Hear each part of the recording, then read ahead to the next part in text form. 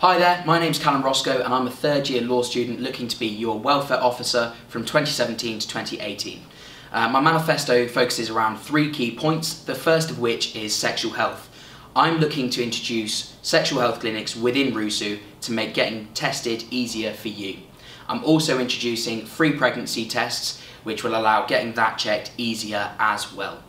I'm also hoping to bring in a Roscoe housing accreditation scheme, which will mean landlords have to meet certain requirements and also means that students get decent quality houses.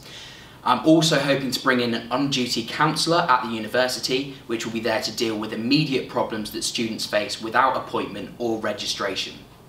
So those are the key points. If you want to know any more, please find my Facebook page. It's called Vote Calum Roscoe for Roscoe. Or Roscoe for Roscoe, or Welfare Roscoe, anything like that on Facebook, and you will find me. And if you see me about on campus, please come and chat to me. I'm always up for chatting and talking about my manifesto. Thank you very much.